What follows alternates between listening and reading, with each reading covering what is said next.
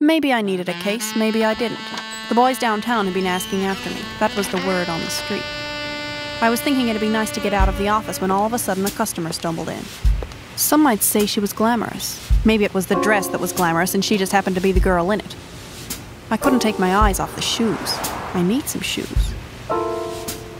If I was a man, I guess I'd have tried to be charming, failed, and taken the case to impress her. I'm not a man, I took it anyway. She gave me a photo and a packet of matches.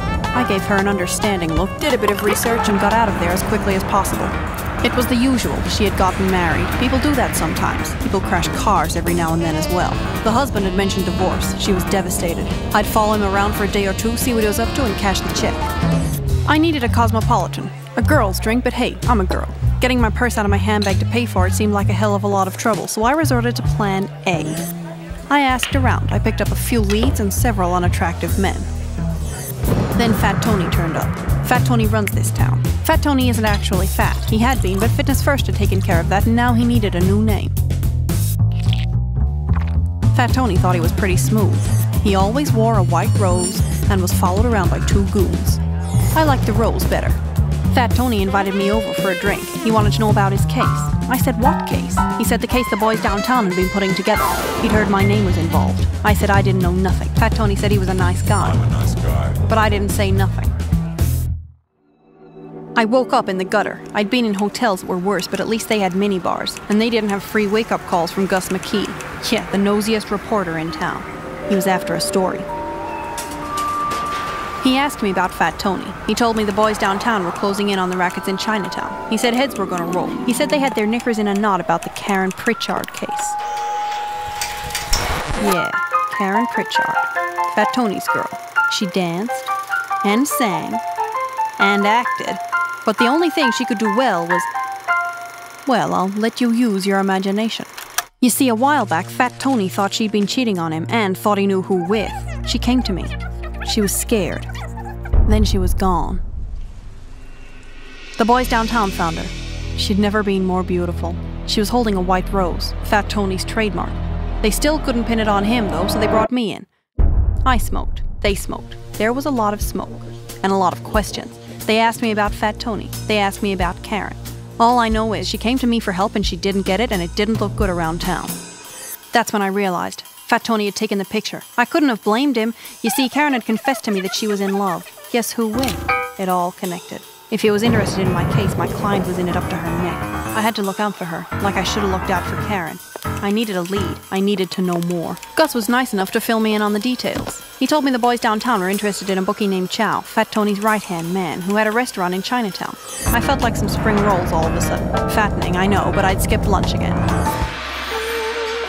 I always wondered what was in them, but that wasn't a case for a 2-bit operation like mine. Hell, maybe the clowns in the police force could look into it.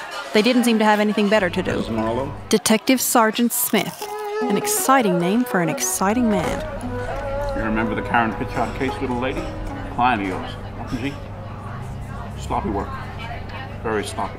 He said they were closing in on Fat Tony. He said only one person knew where Fat Tony kept his records, and that was Karen. He said the only person who Karen would have talked to was me. All he had to do was pick up the bookie, and Fat Tony would know the game was up.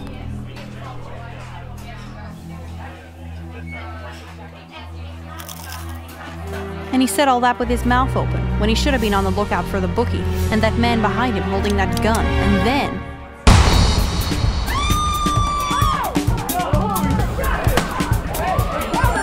There he was. There she was.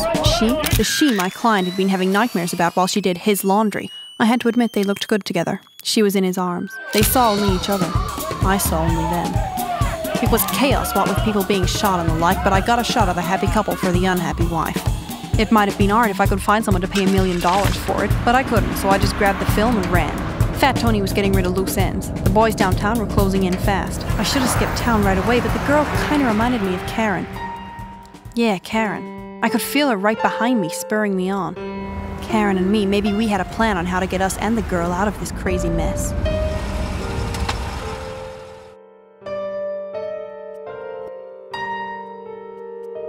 I'd had a run-in with the law and a run-in with Fat Tony, and now I had to just give her the news that maybe the husband wasn't the catch she thought he was. I couldn't help wondering how she'd take it. Some saps get all beaten up by that sort of thing. but not her. Well, not this time anyway. I know, you see. 'Cause I'd just have to take off my coat and take off my hat, and right underneath there she'd be, with a pretty dress on, waiting for him to open the front door of his pretty home.